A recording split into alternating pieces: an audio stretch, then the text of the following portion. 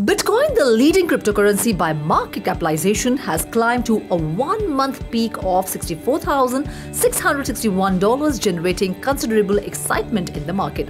This rise is likely linked to the recent dovish comments from the Federal Open Market Committee, which indicated a potential 50 basis points interest rate cut, suggesting increased liquidity for assets like crypto.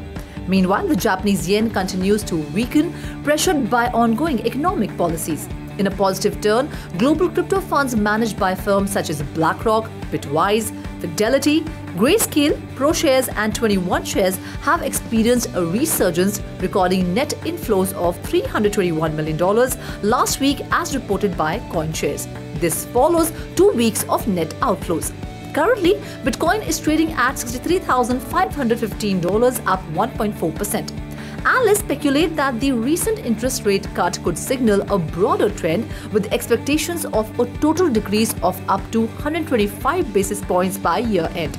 As Bitcoin's upward momentum continues, the market watches closely to see if this growth can be sustained amid the yen's ongoing struggles. With US physical debt nearing $35 trillion, Bitcoin is increasingly seen as a viable alternative asset. Analysts are drawing parallels between Bitcoin and gold, emphasizing Bitcoin's potential to maintain value during periods of fiscal excess. Diminished selling pressure concerns over major Bitcoin sell-offs are easing, contributing to a more stable market environment.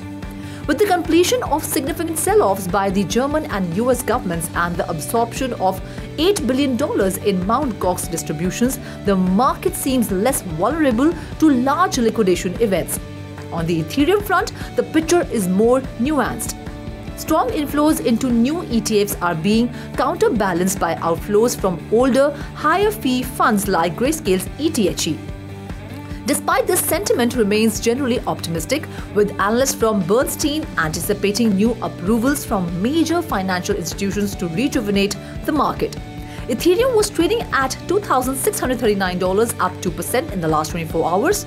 Additionally, Vice President Kamala Harris's recent support for digital assets stands in stark contrast to former President Trump's proposed policies.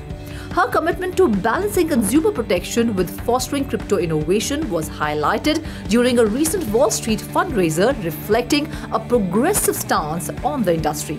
That's all in Market Update for now. This is Meenakshi Sharma signing off. Do like, share and subscribe to 3.0TV, and for more information stories log on to our website www.3university.io or scan the QR code.